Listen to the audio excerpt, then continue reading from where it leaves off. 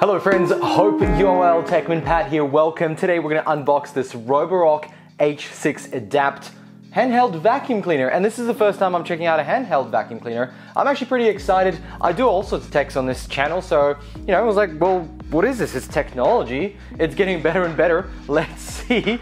Hello Vala. Let's see what Roborock has to help me with this fur child over here and all the fur on this fur covered couch, because it might not be fur covered any longer. Guys, welcome. Let's unbox this. Let's see what's inside. Let's see what it comes with. But let's have a look at the box first. It's actually large. So we've got ultra long lasting, feather-light design. I was going to say it is actually not particularly heavy because of the size, but whatever. Extensive air filtration. I wonder what that means. And there is this thing here, extreme 150 AW suction, and I wonder why the sticker's there. What's underneath? I don't know if I'm gonna be able to check. I tried to peel it off before. We've got a carpet boost, it's automatic, long life engineering. Now, I have a Dyson handheld. I never reviewed it because I think it's crap. It's pretty much suctionless nowadays. It's a couple of years old, sure, but the battery doesn't last very long. It's very flimsy, it's kind of falling apart, but it's lasted long enough to help in the kitchen quickly. On the other side we have, I guess what's inside? A vacuum body, a baton, carpet brush, motorized mini brush, flex tube, dusting brush, crevice tool, charging station, and product manual and charger. Okay, that's interesting. I wonder how that's all going to connect, if you can wall mount it and hang it on the wall. And on the back we have 90 minutes ultra long lasting battery, apparently LiPo battery design, delivers 90 minutes of cleaning in eco and 10 minutes in max. Ooh, okay, so only 10 minutes on max. That's interesting. I mean, what do you need max for? Maybe a room? Can you vacuum your room in 10 minutes with one of these? Maybe. Featherlight design, 1.4 kilos, 3.1 pounds for those following us on the US, or who else is using pounds? Huh. We've got extreme 100. We've got another sticker here. What does... I'm going to check that out. I'll let you guys know in the full review. Again, we're just unboxing of extensive air filtration, deeper carpet cleaning, engineering for endurance, and easy view section. Oh, it actually tells you how much time you have left on a battery. Wow, what a thing, right?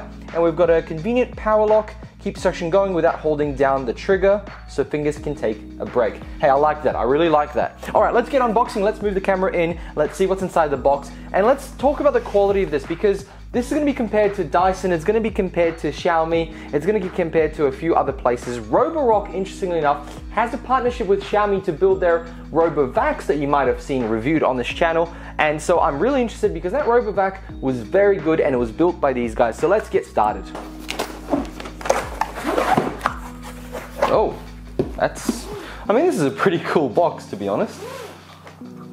What do we have here? The design of what's in the box, bit of instruction, and then we have the stuff. So let's start with the most important part, the tube, the bayonet. It's plasticky and it's a little bit flimsy, but the buttons seem all right. It's light, that's good. Put that to the side. We've got a little box, probably from user guides. There we go. So that's always useful. You never know, some vacuum cleaners are a bit more technical. We've got the little suction thing for small areas, and you can see here it's got a little bit of exhaust there, so you don't sort of get stuck and it wrecks the engine. It always lets a little bit of air through, because it's going into tight spaces there might not be much air. And that's obviously got a button with mounting. We've got another one, a brush. This is cool. I like this. I like these things. A little bit of a scrubby-dub-dub, just as you go. Also button mounted. And oh, this must be the wall mount. And there's some screws with some plasterboard fittings. Don't use them. Always use my own, but it's just my thing. And we have a mount. So obviously these things, there we go. They all fit in here on the wall. That's cool. And obviously the actual unit will be here. And then I guess the charger will somehow fit in the top bit here. Let's put that to the side. We've got the head. Wow, that's small. That is tiny. Is this the actual head? Wow, that's really small. What's that, like 30 centimeters? No, less than that. Oh, wow, that's small. And the head spins. It's got some electrical contacts here and also has the normal clip system in there. It's got a weight to it. Let's see how it goes. And then we've got this. What is, oh, That's cool. Okay. So instead of the bayonet, you can also extend it and go hand-to-hand combat with everything. That's great. Okay, I like that. A lot of high-end handhelds don't have anything like this. My wife used to work at Good Guys and they never did, and they always said, oh, here's a tube, you can just sort of, you know, but that's good that you can have a little thing with you, go into maybe your car, vacuum, and just use this, and you don't have to get the big vacuum out. I like this, really cool. All right, let's lift this up. Oh, we've got more. Oh, hang on. I was wrong. Well, about one thing. This is the big head. That is just the small head. How cool is that? Geez, okay, let's have a look at this head. Wow, it looks powerful. It looks really cool. You know, it's hard, you know, engineering. There's a lot of engineering that goes into these devices. So let's not stray from the fact that this is kind of cool. There you go. That's a big head. Big head. It's got a thin brush here in the center and very scrubby brush on the side here. That's interesting. So it's a bit of a both, I mean on the side, the one's running through here and one's the other. So one's a bit softer, one's a bit more scrubbier. It's got two wheels at the front there, they look pretty solid, and then two wheels on the back bit. Pretty smooth, and then obviously a clip here, and off you go. All right. So we've got a lot of attachments here so far. That's incredible. What is this? Okay, this is part of the actual, this must be part of the, oh, okay. This is actually the power mount, so that goes in here on top of this bit right here. So this one here obviously goes into here to mount onto the wall, but what I want to say about this, and this is something that bothered me about my Dyson one, is that these have contact clips here. The Dyson one has a pin that goes into the actual vacuum when you mount it on the wall, or actually anywhere when you don't want to charge it on its handle where it sort of sits, and that has slipped lower and lower and now doesn't charge properly. So that's cool. Let's put that to the side. And what else have we got here? This is the actual charger plug. Hey, good stuff. We've got an Australian one, so we're Australian market ready. That's cool. You can just swap it out if you need to. Obviously they've got those bits covered, and we've got the plug there, so obviously that fits into this somehow. And then we have the actual unit. Wow, whoa, okay, all right. They said 1.3 kilos or whatever, but this must be all 1 kilo right there because it's heavy. I mean, hang on, comparable to everything else I've picked up, it's heavy. But look at that, that's really cool. So we've got a big battery right here on the side. I don't know how many milliamps, we'll get to that soon, hopefully. We've got the actual unit that stores the trash and rubbish and dust. You can peel that off. I don't know what that does, but I'll just peel that off.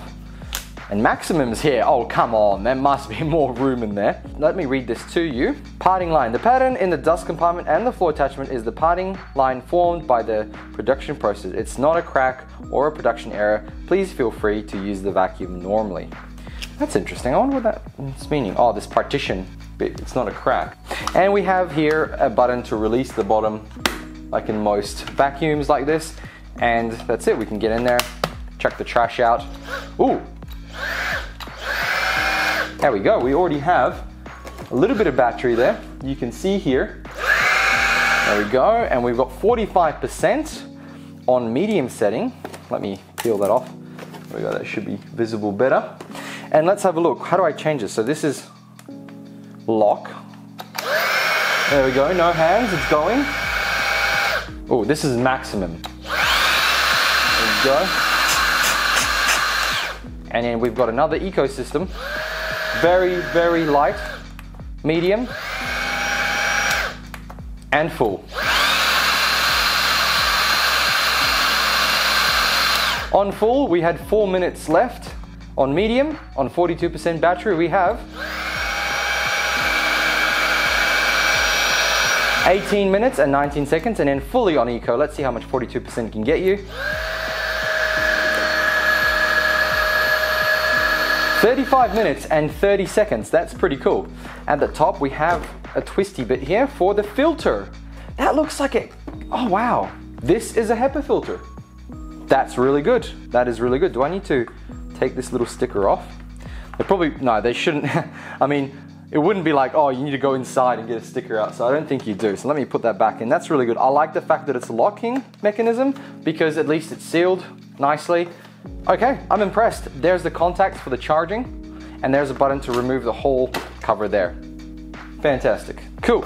All right, well, look, what I'm gonna do, I'm gonna do a review of this, see how it goes and dealing with my dog's fur with the house, and I'll let you guys know if it's actually any good. Friends, thank you very much for watching this unboxing. I think it's pretty cool. This is some really amazing engineering. I'm excited to use it. I mean, you know, I like to keep my house clean, and I think it'll be really interesting to see how this all works together. I mean, you would never use it like this, but that's interesting. Like and subscribe, let me know what you think. I look forward to reviewing this, and I will let everybody know in this video once it is reviewed. The link will be in the bottom. Thanks for watching, and bye!